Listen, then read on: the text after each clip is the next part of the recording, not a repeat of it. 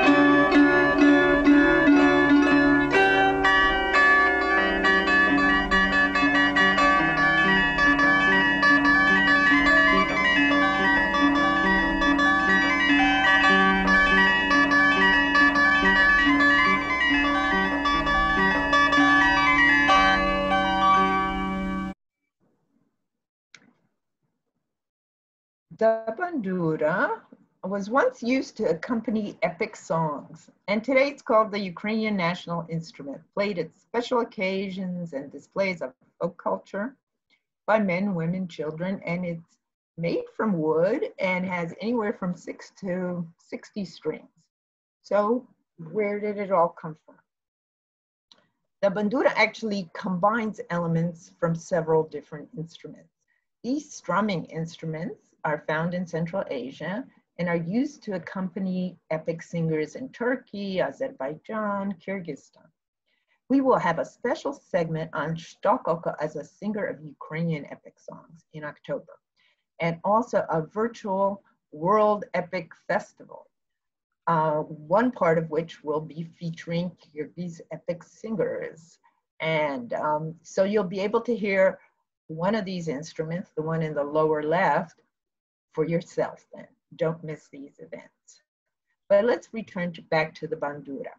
The bandura combines the long neck of these strumming instruments and the capability to accompany epic songs with the more developed set of strings reminiscent of husli, another instrument that was used to accompany songs. Both of these instruments have a long tradition in Ukraine. Murals in St. Sophia, built in the 11th century, in Kiev depict musicians of the time, including a medieval husli player right there in the lower right corner. The bandura is traditionally associated with Cossacks. And here's a painting of Cossack Mamai playing kobza, an instrument reminiscent of the Central Asian kopuz, which we were looking at in the first slide. The theory that Polochi introduced this instrument to Cossacks doesn't seem too far-fetched, but we'll never know, since archaeological evidence for instruments made of wood and gut string really can't exist. Artistic representation are then the best we can hope for. And there are literally hundreds of paintings of Mamai playing an instrument just like this. We also have this beautiful image that Taras Shevchenko created in the 19th century.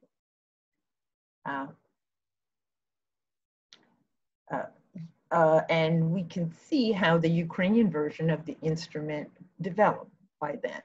Shevchenko is fascinated by songs of the Kobzars. The bandura is often called a kobza.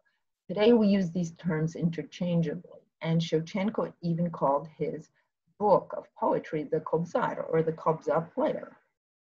Here's what today we call starosvietka bandura, old-time instrument, and it's very similar to the previous image we saw in Shevchenko's drawing. They say Shevchenko heard Ostap Berezhany sing. And Berezhany, you see with his wife here in the picture, and his instrument represented the oldest part of the tradition in the 19th century. After Berezhany died, this version of the instrument went totally out of style, and it would be revived only 90 years later, and this is a recent reproduction. Shevchenko, this is from a drawing from one of his in the first Kobzar. Most of what we know about the bandura, the music and the performers from the past, we know because of 19th century Romanticism create this great interest among artists and scholars and the general audience for folk culture. And people started collecting stories and words which could be written down, first of all, and then later music and the instruments. Now, this obsession with folk culture was not unique to Ukraine. Hans Christian Andersen started collecting fairy tales that were first published in 1837, and so did the Brothers Grimm a little bit earlier, actually. But this happened in almost every country in Europe. And since city people started hearing these folk tales and also learning folk songs from all over Europe. One of the most important early proponents of the bandura was the Ukrainian composer Mykola Lysenko. He's here on the right, who in 1873 presented a paper on the Ukrainian Dumas and the songs performed by the Kobzar, Ostap Berezhany, who you saw previously. A year later, he published a little brochure with Berezhany's repertoire, and previous scholars had noted down the words of the Kobzars. but Lysenko would eventually understand how the music the Kobzars played could be notated and therefore preserved. What we notice in the 19th century is that the bandura instrument itself is going through great changes, and that more and more strings are added to the instrument. So here we have 1860, 1885, and 1905, and what we notice is a more and more strings. And traditionally, the Kobzars were blind and were led by young men who were their guides, really boys. The Kobzars were street musicians who performed historical songs when they were in stately homes, rowdy songs at the market, and sacred songs when they were near churches. This was never a mass phenomenon. By the end of the 19th century, there was only about several hundred Kobzars performing in the northeastern part of Ukraine. So we have in those areas right there where we have Poltava, Kharkiv, and Chernihiv right now. There are three types of styles of playing that developed by the early 20th century, and it's best illustrated in this one photograph. To the left is the Kiev style. The bandura is held sideways, and the right hand plays the melody, while the left hand is stuck on the neck doing the bass strings. This style is much easier to learn for sighted players. On the right is the Kharkiv style. The instrument itself is held flat out to us. The left hand plays the main melody, but the right has access to both the bass and treble strings. The strings are set up in a very big fan, so it is more comfortable for the left hand and also gives both hands better access to all the strings. This allowed for a much richer field of play of hands and also a better sound from one bandura. In the center, we have a traditional style. It is held like a Kharkiv, like in the Kharkiv style. The left hand does the bass, but occasionally plays treble strings. In 1902, there was another archaeological congress, and it included a section on ethnography and several papers on the bandura and the Kobzars. Tkacz was asked to organize a performance, and the Kobzars usually perform solo, each by themselves, and rarely even singing duets. And what Tkacz does is he organizes a concert. This introduces the idea of a cappella to the audience and also to the performers, and therefore it really changes the tradition. And for the first time, we have concerts of bandura. Technology also changes the scene. Music could be recorded. You didn't have to learn it from someone who was playing it live. The Ukrainian writer Lesya Ukrainka personally financed the recording of Kobzars on wax cylinders. The Kobzar Honcharenko, who's on the left here, was the best instrumentalist recorded at that time. The man standing next to him is Mr. Berezhany, who brought the newest Edison machine from the US, which was used to record Honcharenko. Now, one of the tunes that Honcharenko recorded would later be played by Zinovyi Shtokalko.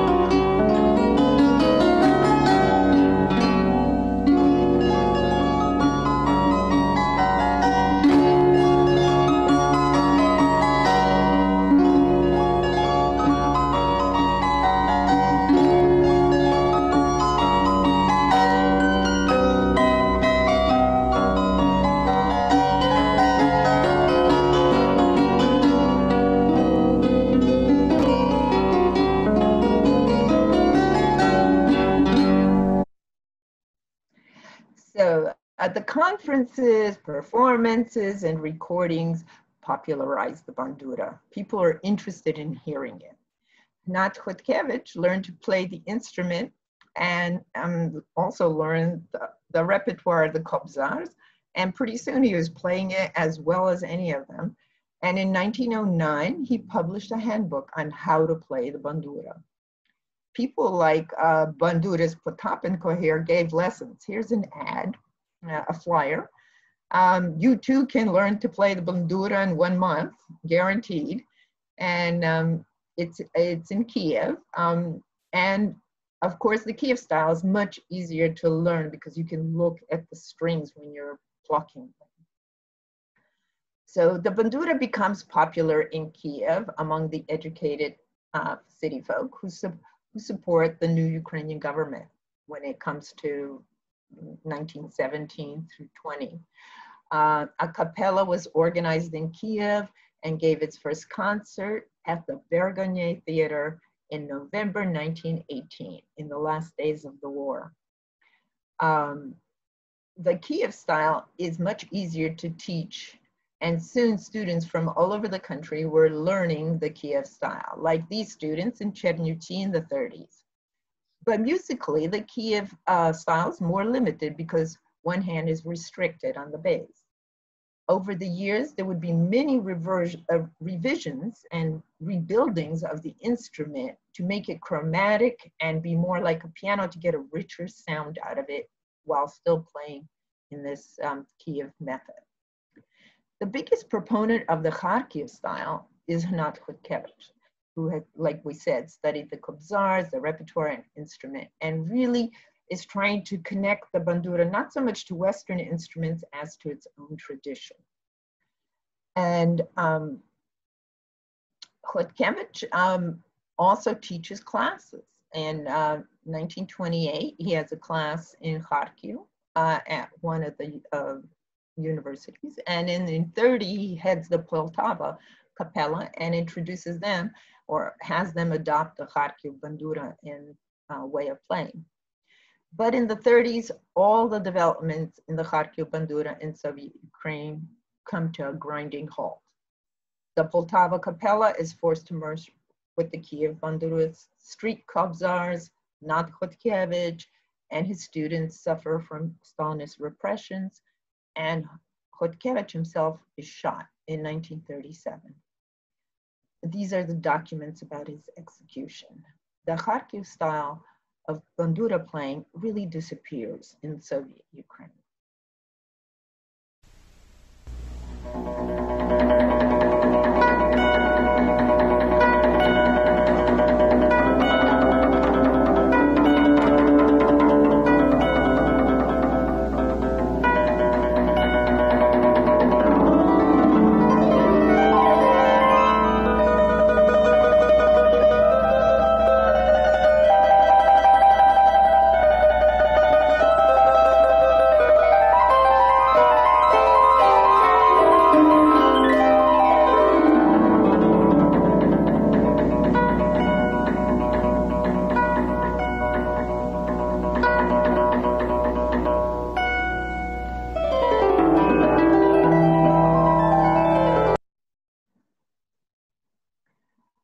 That was Zinovyi Shtokalko playing the bandura. Shtokalko, unlike everybody else we've talked to, was born in Western Ukraine. In 1920, near the town of Berezhany. There it's marked in red. His father had purchased a bandura in Prague, where many of the activists and cultural figures from the national movements and central Ukraine were in exile. Once the Soviet Union occupied, or actually Russia occupied Ukraine, it became Soviet Ukraine. The bandura was a gift Shtokalko's father had bought for his older brother, but his brother died. And this traumatic event propelled Zinovyi into two areas of study, bandura and medicine. Shtokalko's first bandura teacher was Julian Kytasty, who had studied in Prague with some of the exiles. He then studied with Yuri Sinhalevich in Lviv, and later was influenced by Kharkiv bandurist Leonid Haidamaka, who we see in the picture here, with Hnat Tkacz. And Shtokalko's other big influence was Grigory Bajul, who was a Kharkiv bandurist who had Tkac's manuscripts. And that is where Shtokalko learned the Kharkiv style and also the repertoire by Tkacz had collected. This is why his style of playing is very different from the others, and why he could produce a much richer sound. At the end of World War II, there were over 1 million Ukrainians in Europe in camps for displaced people. Like many of these refugees, Shtokalko emigrated to US. He came in 1952 and settled in New York. A place where Ukrainians met in the East Village in New York was Surmach's store on 7th Street. Miron Surmach wrote a book about his store, and he claims that soon after Shtokalko arrived in New York, he of course walked into Surma and introduced himself. And he said he played the bandura, and Surmach believed him. Surmach said he could record him in a private studio, and that's exactly what they did. And Shtokalko recorded a few days later most of what we have. Surmach released a record in 1952, and in the next couple of weeks, Shtokalko recorded many more pieces, but Surmach did not issue any more records. Eventually, Surmach gave the tapes Shtokalko had recorded in 1952 to Stepan Maksimyuk, who compiled a collection of 2 long-playing records that came out in 1970. Unfortunately, this was already 2 years after Shtokalko died at the age of 43.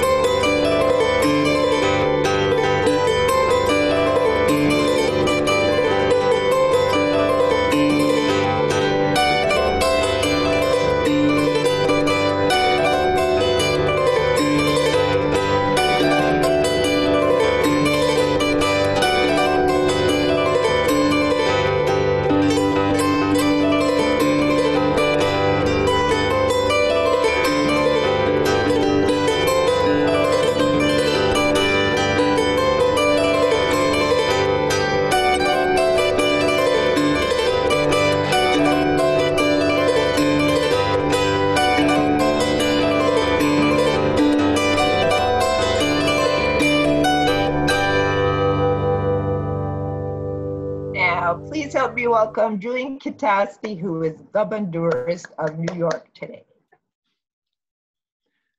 Thank you. I started on the bandura playing dance tunes from Shtokalko's repertoire. I had a good teacher, my father, Dmytro Kytasty. When my father was 16 years old, he was the youngest member of the Ukrainian bandurist chorus. And that is when he first met Shtokalko and heard him play. Recently, he told me the story of that first meeting. I first saw Shtokalko when he played 2 evenings for the members of the bandurist chorus and their families.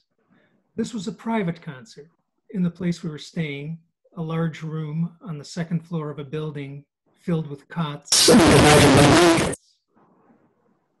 Shtokalko just captivated everybody with his performance.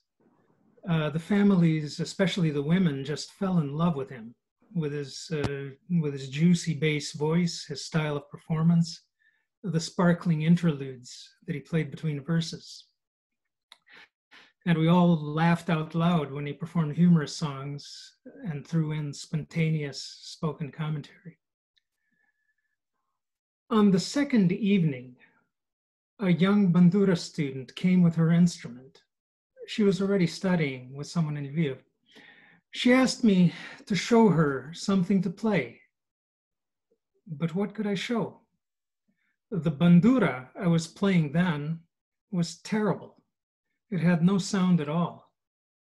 I couldn't sing my solo songs because my voice was changing.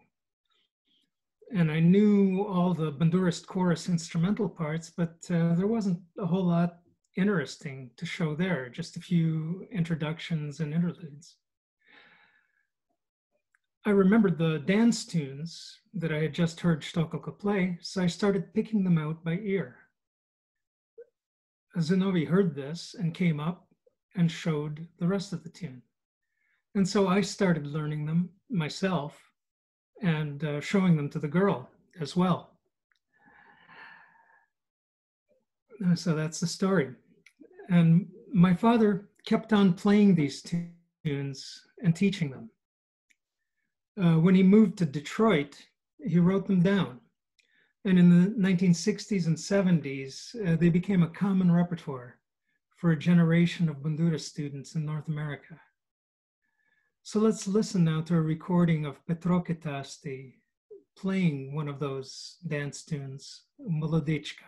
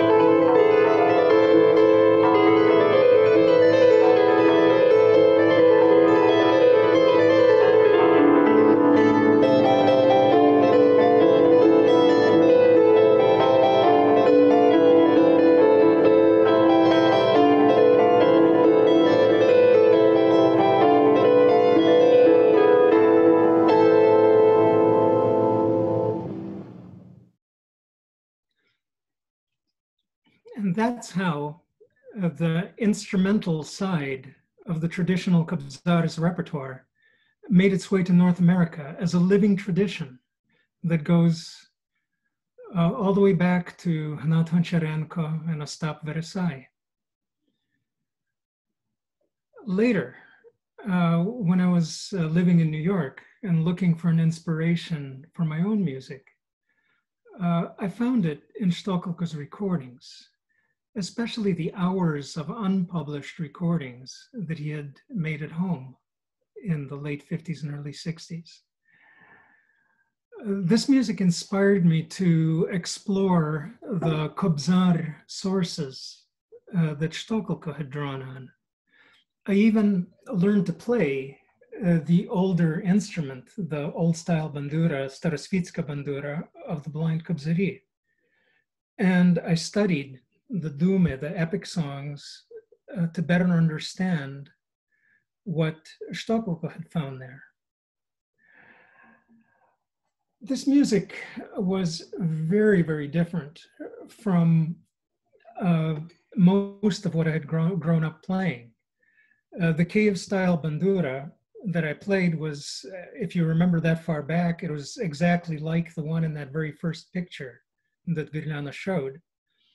And it was set up to play music very much in the system of Western harmony, Western music theory, major and minor scales, a layer of chromatic strings set up just like just like the black keys on a piano keyboard. Music that was organized in chords and triads, in modulations to around the circle of fifths, all that kind of stuff. And what I heard in Shtokalko and found in the transcriptions of the Kubzari was something completely different. They didn't, I mean, you couldn't think the same way about it. And you couldn't, and you really would have a hard time playing it on the instrument, on the modern instrument, the Kiev style instrument. The old-time bandura and the Kharkivska bandura that Shtokalko played were modal instruments. They, you could tune only one scale, right? There was only one layer of strings.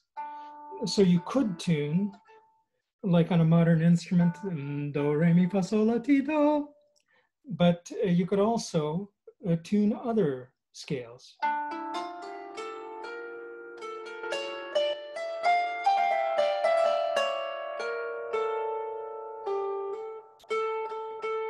And it's these scales that give the music of the Kubzari and this music in Shtokalko's performance this very special feel.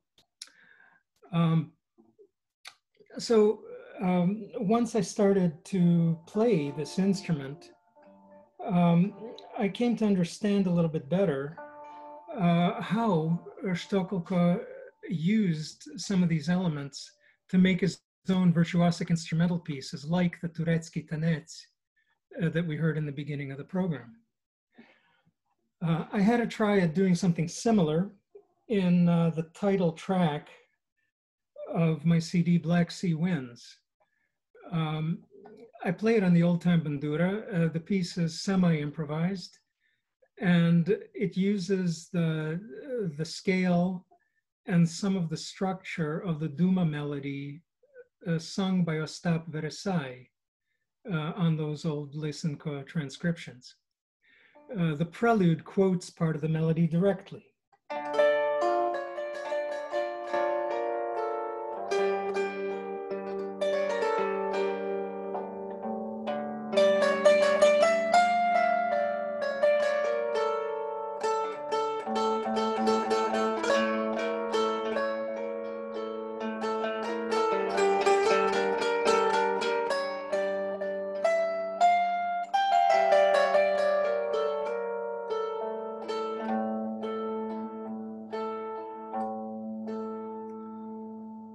And we'll pick up the piece partway through, and at the end you'll hear that same melody come back again as kind of an epilogue postlude.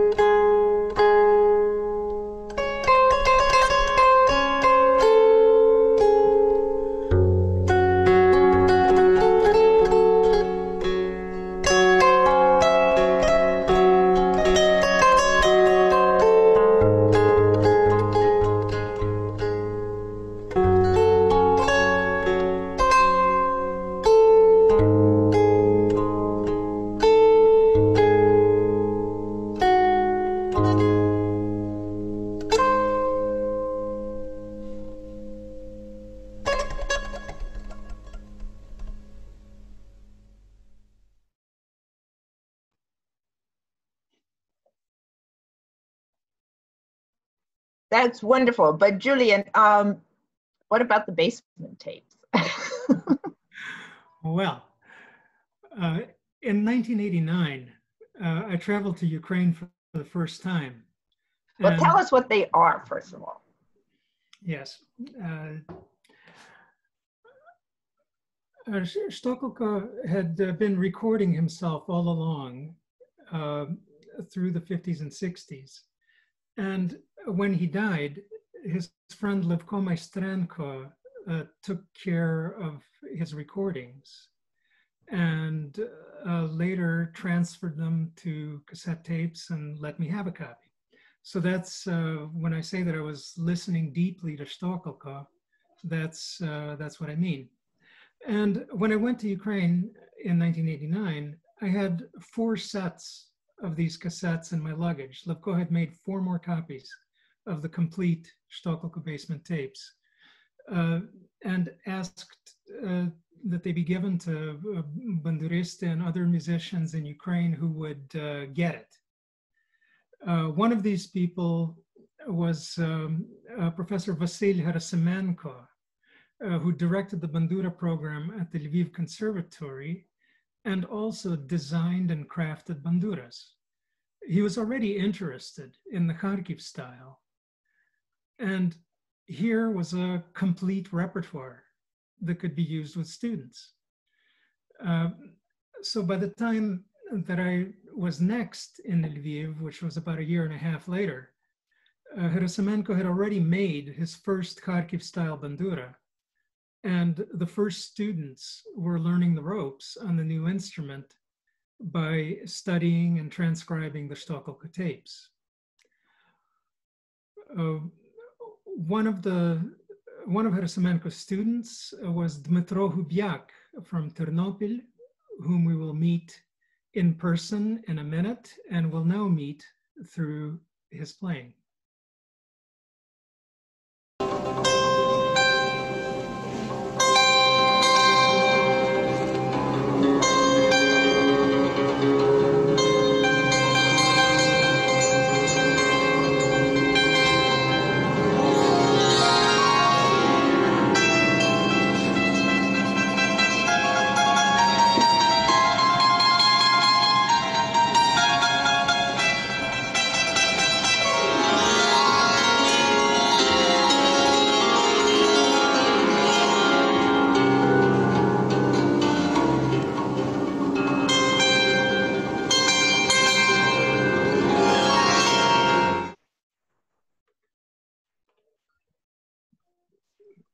Привіт, Дмитре. Добрий день усім. Вітаю вас. So Dmytro came from Ternopil, near where Shtokalko was born, to study Kharkiv bandura with Gerasimenko when he was 16 years old and already played the Kiev-style instrument. I'll ask him what those first lessons were like. Dmytro, розкажи, як виглядали твої перші лекції на харківській бандурі?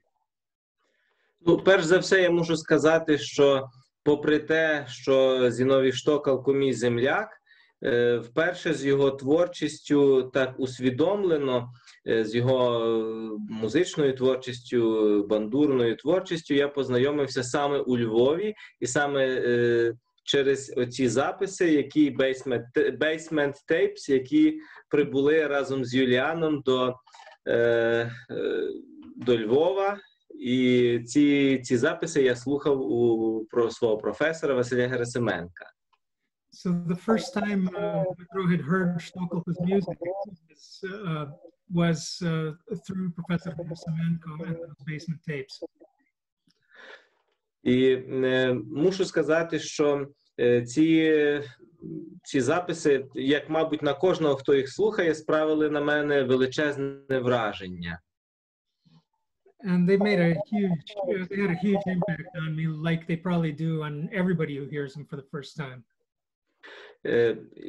Навчаючись у консерваторії, мені було дивовижно, я не міг зрозуміти, як може грати людина, яка не навчалася в консерваторії, як вона може настільки віртуозно володіти інструментом?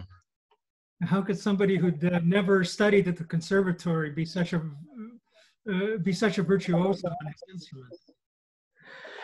Отже, перші мої уроки розпочалися, в першу чергу, із прослуховування творчості Зіновія Штокалка, а також бандуристів, львів'ян, які вже опанували харківський спосіб гри. Це Тарас Лазуркевич і Олег Созанський.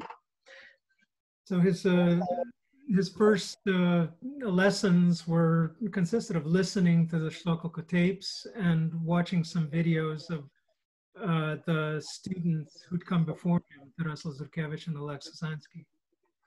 Василь Євтухович Герасименко, коли вперше дав мені в руки харківську бандуру, він поставив її саме так, як ви могли бачити на малюнку, як повинні тримати бандуру всі, хто грає харківським способом. І таким чином... So we put it on my lap, just like it is in the pictures, how you're supposed to hold the bandura Kharkiv style. І сказав, ось так треба грати. So that's how you play. Для мене це було дуже складно і зрозуміти, і відчути, оскільки грати на сучасній харківській бандурі, хроматичної, яка є хроматичним інструментом з двома рядами струн, зовсім не дивлячись на струни і не маючи абсолютно ніякого досвіду, це було просто нереально і неможливо. Initially, it was very hard, especially because the instrument that Gerasimenko had made that I was playing on, he'd experimented with adding a second chromatic layer of strings, and that just made things very complex to find your way around. Тому мені довелося вже наслідувати своїх старших колег, учнів Василя Герасименка, того самого Лазуркевича і Созанського, які вже опанували харківський спосіб гри, і я спостерігав, яким чином вони тримають інструмент, і в результаті все вдалося.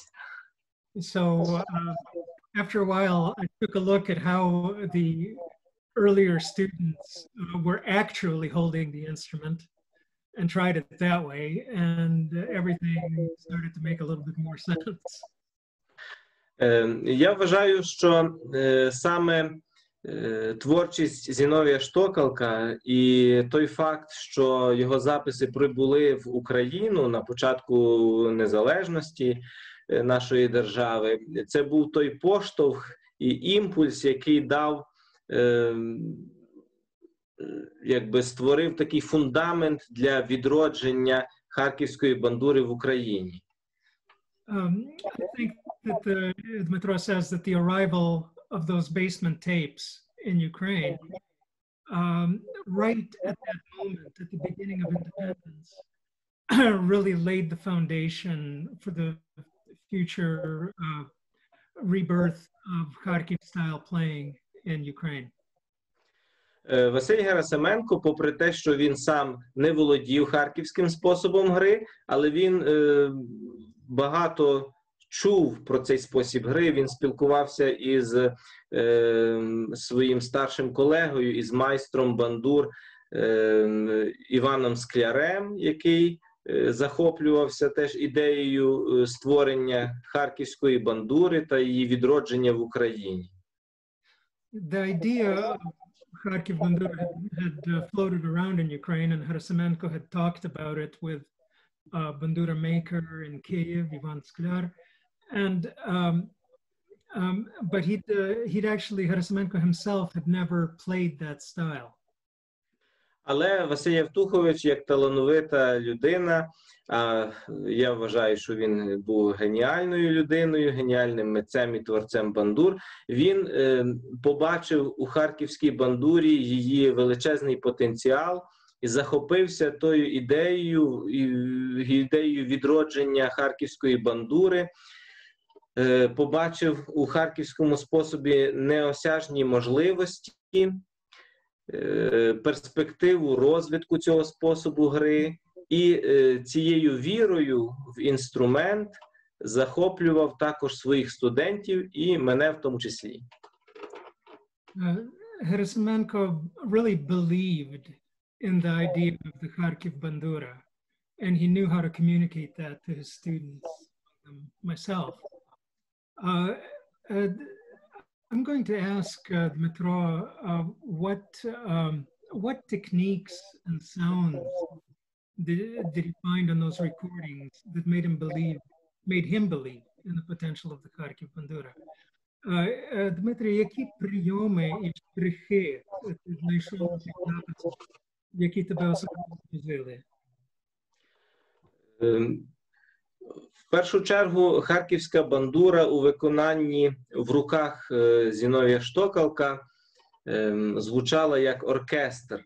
І я вважаю, що саме завдяки тим особливим штрихам, яких ми не використовували при виконанні київським способом. The bandura of Shtokalko's hands sounded like an orchestra exactly because of all those special techniques and licks and effects that we couldn't play on the Kyiv-style instrument.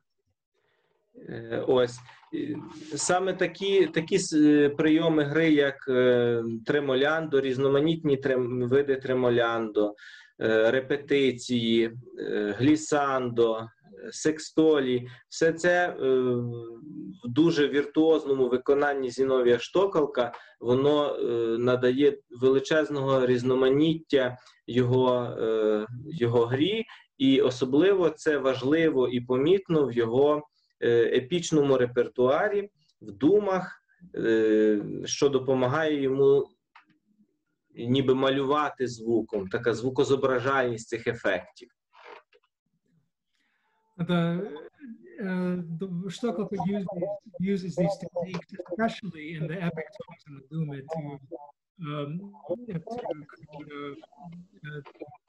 to paint the picture. Here's one of them now. Перший, який я хочу продемонструвати, він дуже ефектний, яскравий і часто використовується в думах. Така секстолі.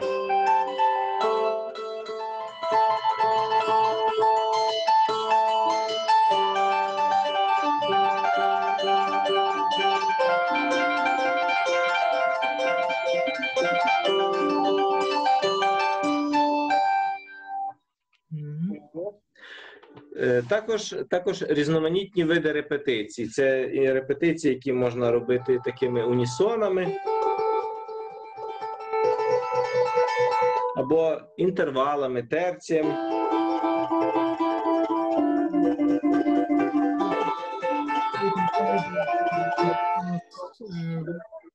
Crosshand patterns with one finger, unison, in thirds.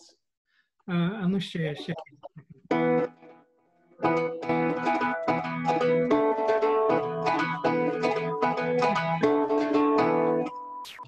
Репетиції з використанням відбою у лівій руці також. І також такий прийом, як глісандо, наприклад, він може вважатися дуже простим, але це настільки може бути настільки різноманітний цей прийом і настільки багаті зображальні можливості, що можна ним зображати як подих вітру, або бурю на морі, або якийсь вітерець у степу, ну, будь-які.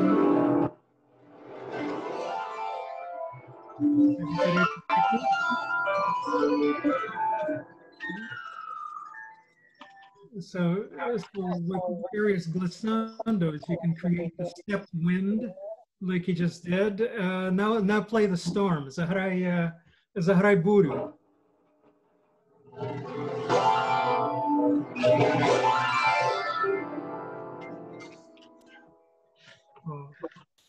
Ну, це також у поєднанні, це важливо, що можна використовувати в поєднанні зі специфічними кобзарськими ладами.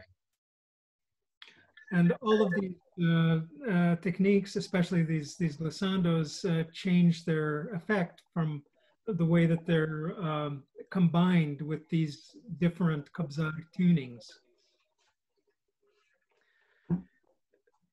Ну і треба сказати, що також, окрім того, що ми використовуємо в роботі з Василем Герасименком, ми опановували не тільки репертуар Штокалка, а також і використовували різноманітні перекладення для бандури, перекладення класичної музики. І це теж свідчить про багатство можливостей харківської бандури і харківського способу гри.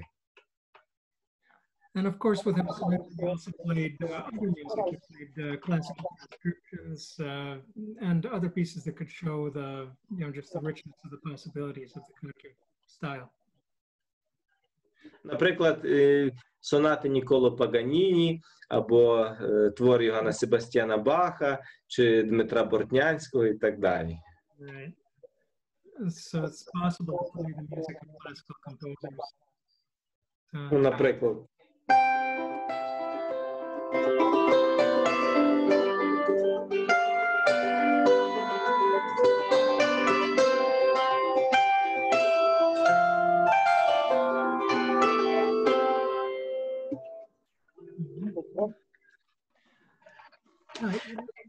І розкажи трошки про те, що ти робиш тепер. I'm asking Dmytro to tell us a little something about his work today, the students that he has, and what they're up to right now in Ukraine with Kharkiv style bandura.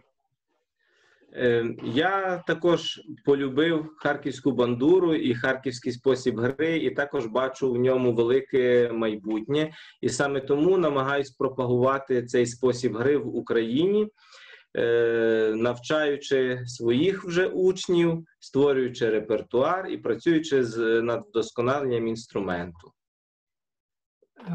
I'm doing everything I can, Dmytro says, to popularize Kharkiv bandura in Ukraine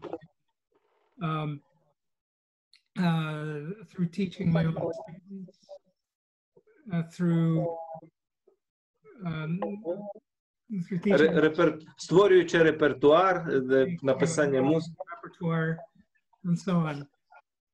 І також експериментуючи з інструментом, з конструкцією інструмента. Оскільки для того, щоб поширювався інструмент, потрібні, звичайно, учні, учням потрібен репертуар і виконавцям потрібен інструмент. Я дуже радий, що в мене є студенти, які навчаються харківського способу гри. І молодь, наша підростаюче покоління бандуристів, серед яких є теж дуже талановиті і зацікавлені харківською бандурою. And I'm happy to be working with young students, a new generation of students, and people who also are becoming real fanatics of the Kharkiv bandura. Іноді доводиться створювати для харківської бандури певний репертуар, і для своїх студентів я пишу спеціальні твори. So I've been trying my hand at creating music for the Kharkiv bandura for my students to play. Це, здається, буде, зараз почуємо твір, який створив якраз цих. We'll hear a piece that Dmytro made from a couple of parts of these compositions made for students. І розкажи трошки про саму бандуру, на якій це зараз буде виконано. Отже, працюючи і пропагуючи харківську бандуру, я, як і мій викладач Василь Герасименко, я стикнувся теж із проблемою інструменту. Тобто інструментів для навчання немає. І мені довелося думати над тим, яким чином вирішити цю проблему. Well, the biggest problem that I faced was the lack of instruments for students, and so we've been working to figure out a solution. І я дуже радий, що завдяки новітнім технологіям з використанням комп'ютера зараз сьогодні стало простіше експериментувати із конструкцією інструмента. І саме завдяки цим можливостям мені вдалося спроєктувати разом із своїми друзями, однодумцями, спроєктувати нову модель харківської бандури. And so, using the latest technologies, you and your friends have made a new model of Kharkivska bandura. I think it's the one that you're holding right now, and it's the one we'll see in a second in a video of Dmytro playing his composition Paraphrase.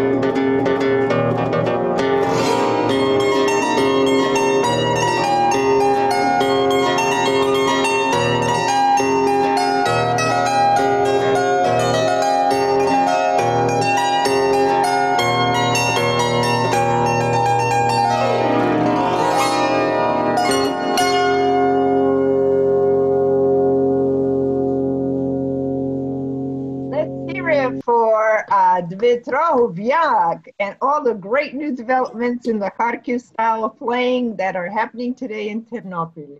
Thank you so much. Дякую. Dear friends, if you enjoyed our virtual event today, you'll be glad to know Yara's creating a virtual series on Shtokalko with the Ukrainian Museum in New York.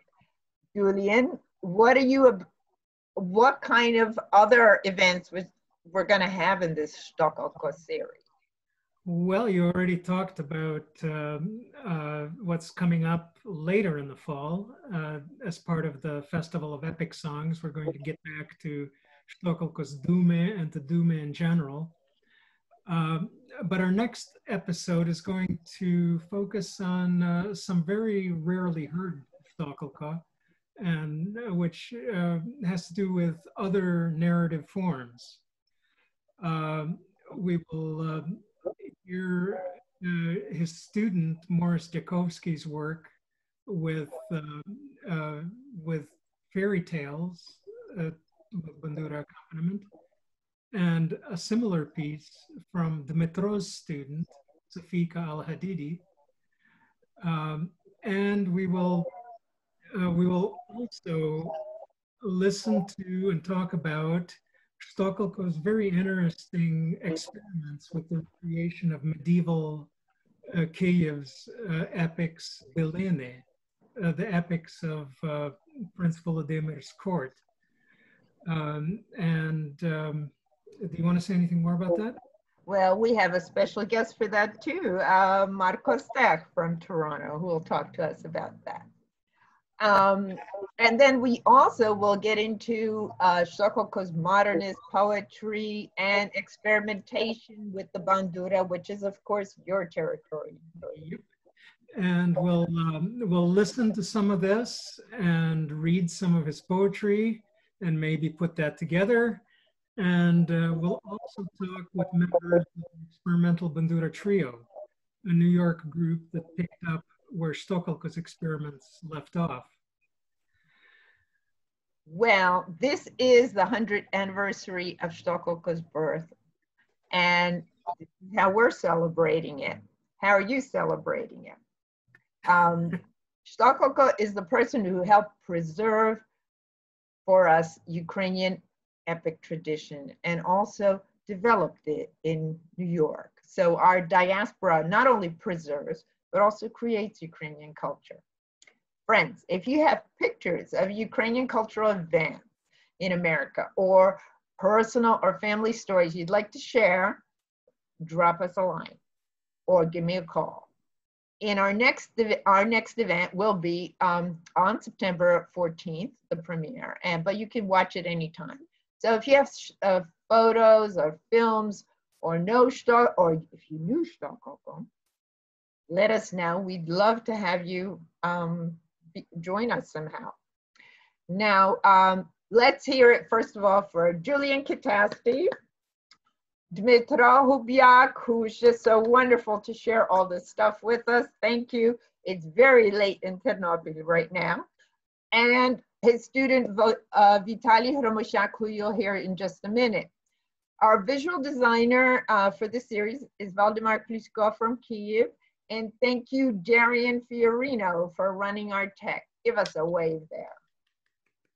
And a big thank you to our sponsors. We couldn't really do this without you. And it's the New York State Council on the Arts and Bandura Downtown and all the friends of Yara Arts Group. We rely on your support, so stay healthy. We have a theater program for today's events, which you can download on our website, and tell your friends about our events. They can listen to the recording of this event or all our past events anytime. Links are on our website. You can hear some of Shtokalko's recordings on YouTube, and now you know you can take a look. Our exit music will be Dmytro Hubyak's student, Vitaly Hromosyak, playing the very tune you heard Zinovyi Shtokalko play at the very top, the amazing Turecki Tanets.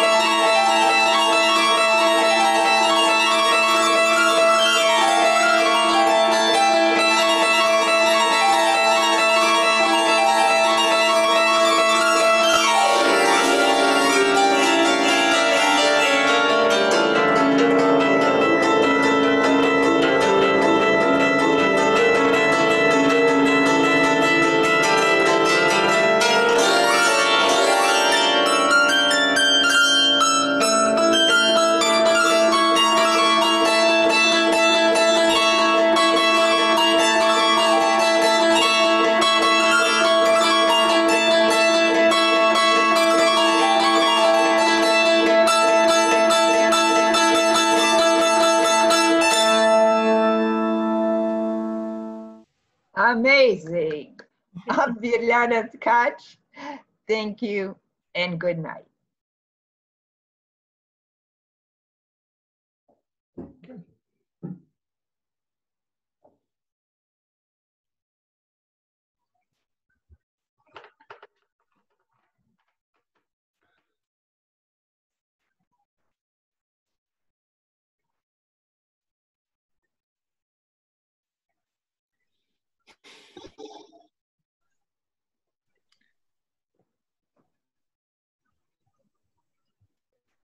We're off the air.